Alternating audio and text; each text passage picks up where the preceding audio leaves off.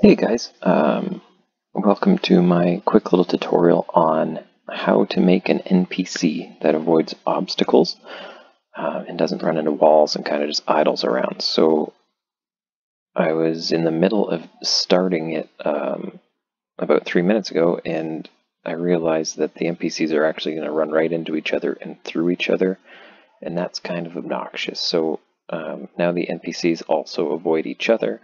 They avoid walls, and I'm going to show you how to do that. So first you'll need your NPC sprite, and at the end I'm going to save this project file, and it'll be in the description so you can open it up and play with it yourself. So here's your sprite for your player. A happy little fellow, kind of reminds me of a Mr. Saturn from Earthbound, and nothing special. He's 32 by 32. The obstacle is a wall. This is 64 by 64, just for the size of our room. It makes sense.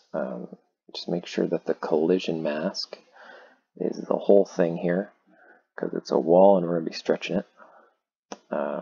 Next, you'll want to create a room. So this is the room I've created. It's basically just stretched out boxes. These are, you'll grab your O wall, bring it out here, and you can use this tool here to stretch it out however you please. Just make sure it's not colliding with any of these guys to start. So we've got that, and we'll put one here, and let's throw another one right over here. And then maybe we'll drag that there. It's really not important. So that is, give them some room to walk around there. So that's our room, and inside we've got all of our O NPCs. So you'll create your O wall. O wall is just an object. It's a square. You can drag in your obstacle sprite right here. The only real thing I did here was changed it to a solid.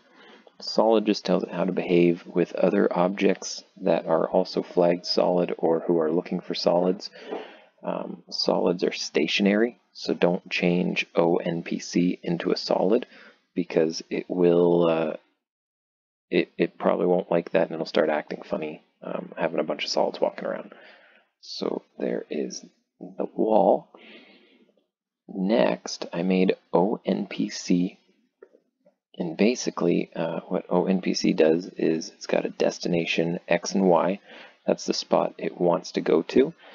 And it's got a speed that's going to travel.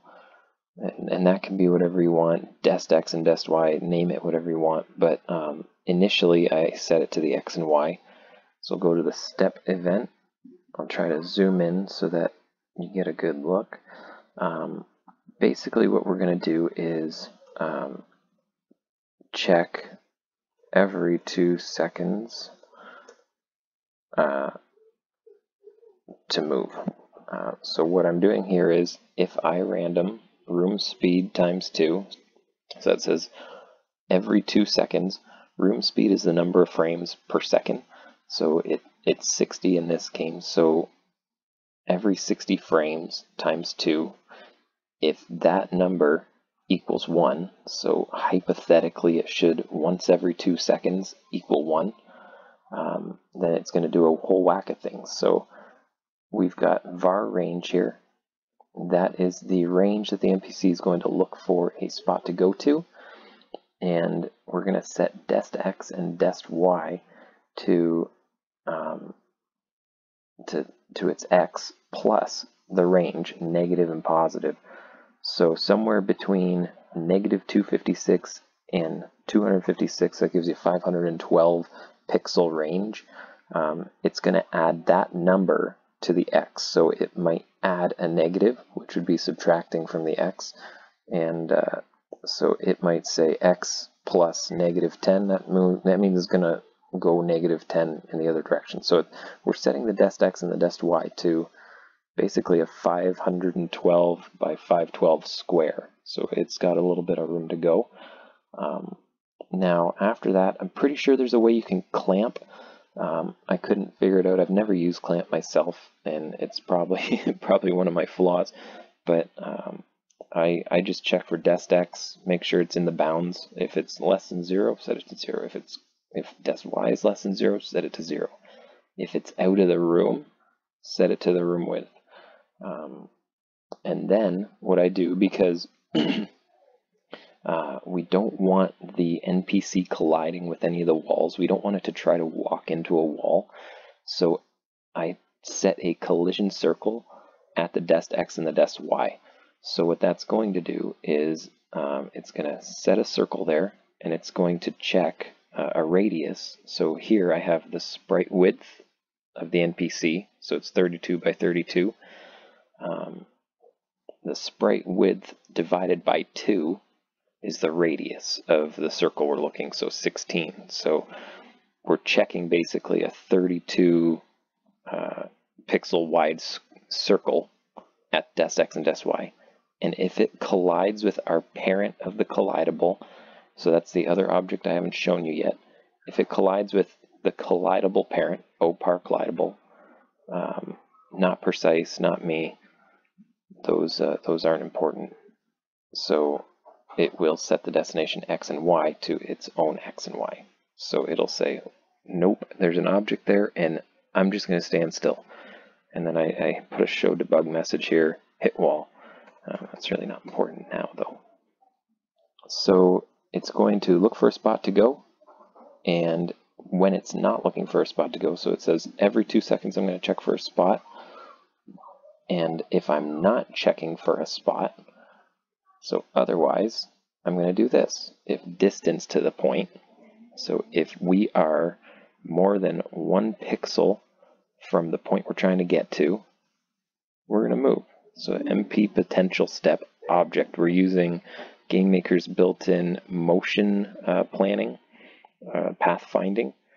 So it's going to go to dest x and dest y. It's trying to get to that x and y at the speed of the object, so we've set that to 2. And it's step object, MP potential step object, so you can tell it what object to avoid, and we're avoiding the parent collidable, which is over here. I'll tell you about that in a minute. And whenever we're moving, right underneath that, we're telling it the image speed of this object is 1, so we are animating it as well. So now, if distance to point greater than 1, we're moving and we're animating. Otherwise, we're going to set the destination x and y to our own x and y. So we're going to stand still. Image speed is 0 and image index is 0. So that tells it don't animate. Image speed is 0 and image index equals 0 as well, which means we're standing still at the first frame of our NPC, which is right here. So it's going to be this frame.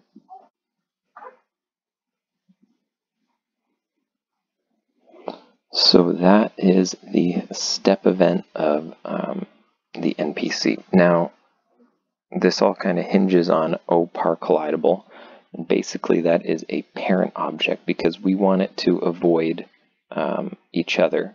If it was just the wall, we could do, potential step, MP potential step without the object, and that's just going to make it walk around, avoid solids.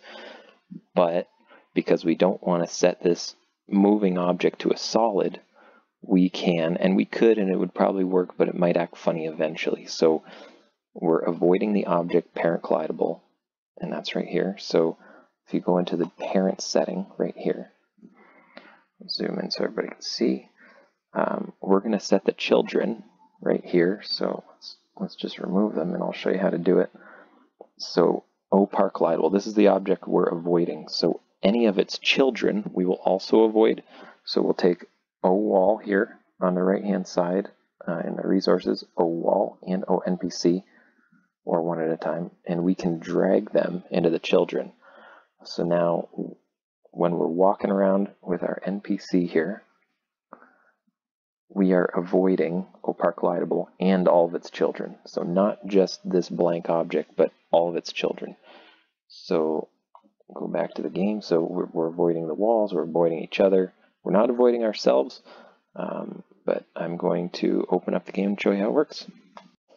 So here's the game, and as you can see, they are all once every 2 seconds checking for a spot to go. If that spot happens to be in a wall, that 2 seconds resets, and well, it's not an actual 2 seconds, but it's a hypothetical 2 seconds, and they look for a spot to go, and if they can't get to that spot, then they don't bother and they stand still. You can also see that when they move, they animate, and when they're standing still, they do not, and they're on their first frame. And they're not running into each other. They're very polite little Mr. Saturn men, and they're just walking around. So that is the basics of an NPC. For all intents and purposes, just a general NPC that'll walk around all by itself without any trouble. So if you have any questions, be sure to leave a comment. And in the description, I'm going to link my Twitter for the stuff I'm working on. Oh, there's an email. And I'm also going to link the download for this project file so you can open it up and goof around with it yourself. Other than that, and you know what, I'm going to also link, because it's a pet peeve of mine, I'm going to copy and paste the biggest chunk of code here in ONPC. I'm going to copy and paste that to a paste bin, and I'm going to put that in the description too, just so you have all the code right at your fingertips in case you don't want to, word for word type it in. I might not have even shown you the code properly. So be sure to check out the description, and any questions, let me know. Thanks a lot. Have a great one.